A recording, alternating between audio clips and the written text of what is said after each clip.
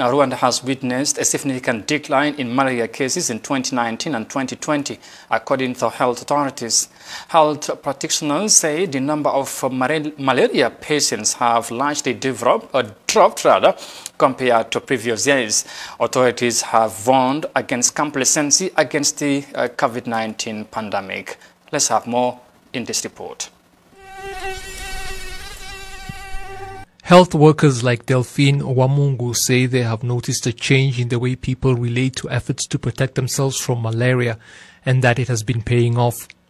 In her 11 years as a local health counsellor in Majaragere sector here in Kigali City, she says she has seen significant changes because when she first started, malaria was claiming many lives in her sector, but not anymore.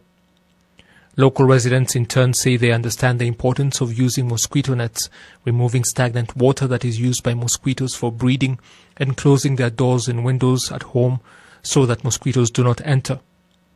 Health practitioners in hospitals say malaria figures have reduced significantly.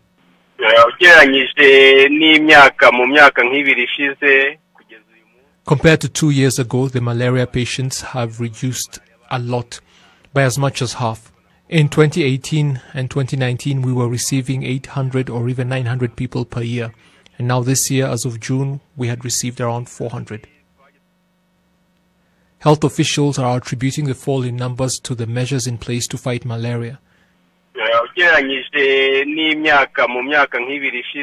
That can be largely attributed to a spraying program in houses to kill mosquitoes in the 13 districts that were being affected more than others. The vast majority in the eastern province with 7, 5 in the southern province, and then in Rusizi district as well. Initiatives to distribute mosquito nets also helped, done in 24 districts.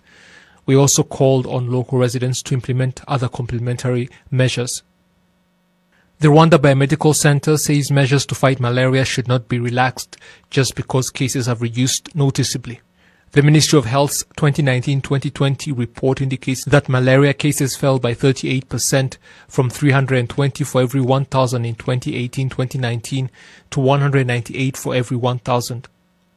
In general, malaria cases fell from 3.9 to 2.5 million in total. That is a reduction of 1.4 million.